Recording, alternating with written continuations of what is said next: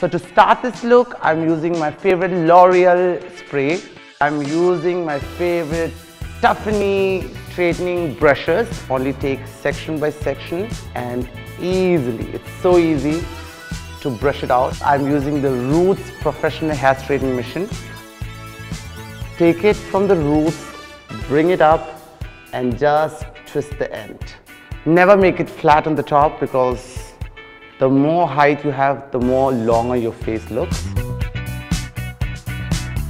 To make the front stay with height, use your few forefingers, hold it inside and from far, spray it.